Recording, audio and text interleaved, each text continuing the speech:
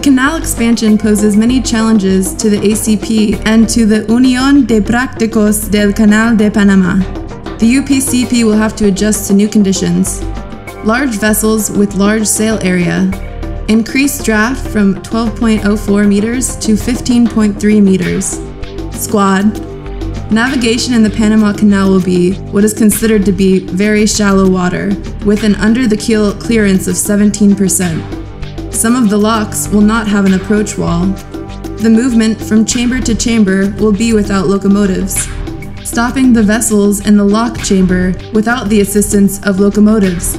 Current effects while entering the locks without the assistance of locomotives, exiting the locks without the assistance of locomotives. In order to prepare for the Panama Canal expansion, the UPCP believes that transiting pilots should be involved in the design and planning of a comprehensive training program. This program will properly equip them to meet these challenges. For this purpose, we have researched the latest training programs available for pilots today. Basically, ship handling training should consist of 3 things. 1. Training on board real ships. In the case of the Panama Canal expansion, this will not be available until the project is completed. 2. Training on computer simulators. Great for bridge team management, approaches and maneuver planning, but not so realistic in close-quarter simulations.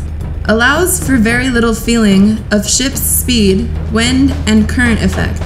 Tugboat maneuvers are very difficult to simulate in a realistic fashion.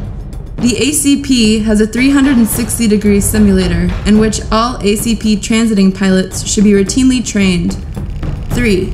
Training on manned models. This is the best way to acquire certain reflexes and feelings for the size and draft of the vessels. External forces such as wind and current are experienced firsthand. It also allows for experimentation of ship's behavior and to explore optimum maneuvers for particular situations. It enables pilots to experience under-the-keel clearance limitations in a realistic fashion. The UPCP has trained with both real vessels and computer simulators, but not with manned models. That is why we decided to travel to Port Revel, one of the top 3 manned model training centers in the world.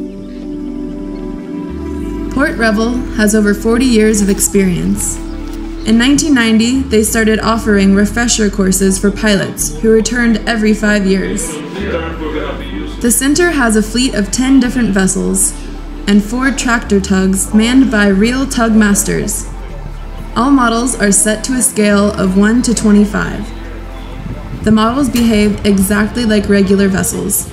The work with the tugs is very important, as it allows for real experimentation. The center has a scale model of the new Panama Canal locks and can design a training program specifically for Panama Canal pilots.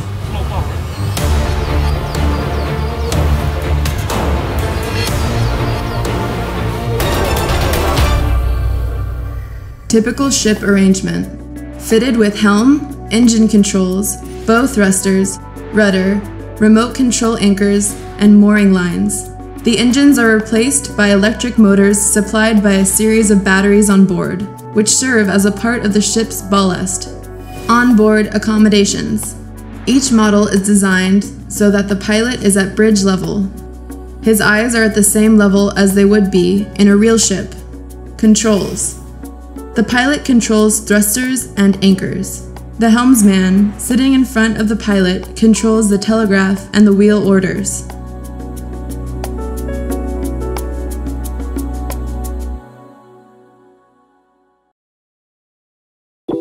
Brittany, entering and exiting the locks with bow and stern tug.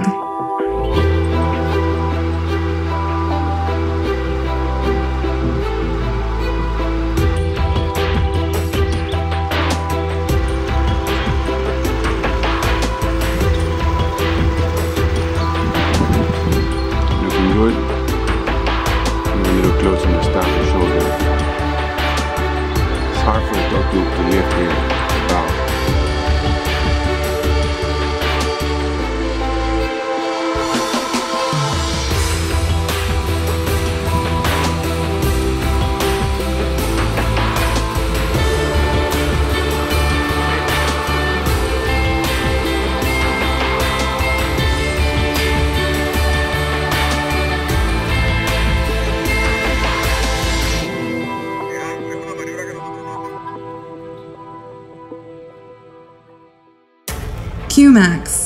Entering locks with tug on port and starboard bow. 80 centimeters. Okay, and a small hole inside for the chain. Right. Chain faster in the air, faster in the air.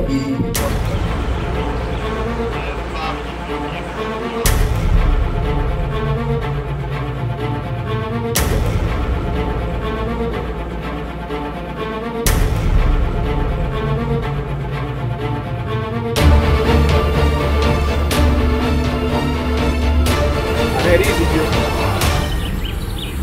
Mark, easy ahead. Minimum ahead, minimum. Mark, stop. Stop, Jill. You can get out of the way now, Jill. Full ahead there, Mark. Minimum ahead on the port there.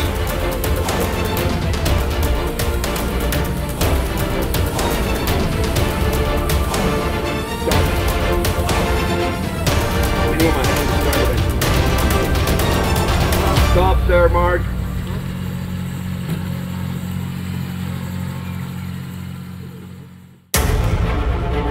Ben Franklin and Normandy, meeting Texas chicken style.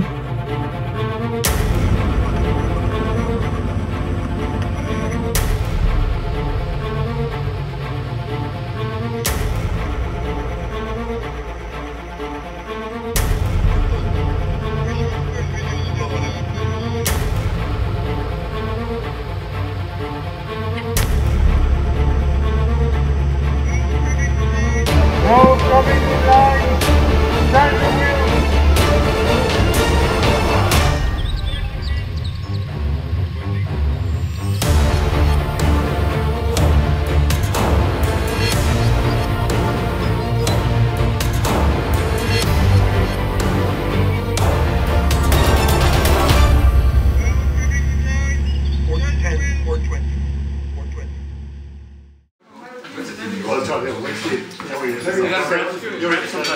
At this time, let's review some of the recommendations on training and certification and operation procedures for marine pilots. The following excerpts are important to note. Competent pilotage authorities should be encouraged to provide updating and refresher training, conducted for certified or licensed pilots to ensure the continuation of their proficiency, and the updating of their knowledge could include the following. Simulation exercises, which may include radar training and emergency ship handling procedures. Refresher or renewal courses in bridge resource management. Courses in ship handling training centers using manned models. On continued proficiency, IMO talks about the importance of having active pilots with recent experience of the pilotage area and the vessel they pilot. With the expanded canal, the UPCP will have to pilot larger vessels in new pilotage areas. The resolution also provides a time frame for pilots to continue their proficiency and updating of their knowledge to be at intervals not to exceed 5 years. Conclusion. It is the opinion of the UPCP that the manned simulator is an essential complement to the training. We will require to enhance our skills and our proficiency with larger vessels and deeper drafts.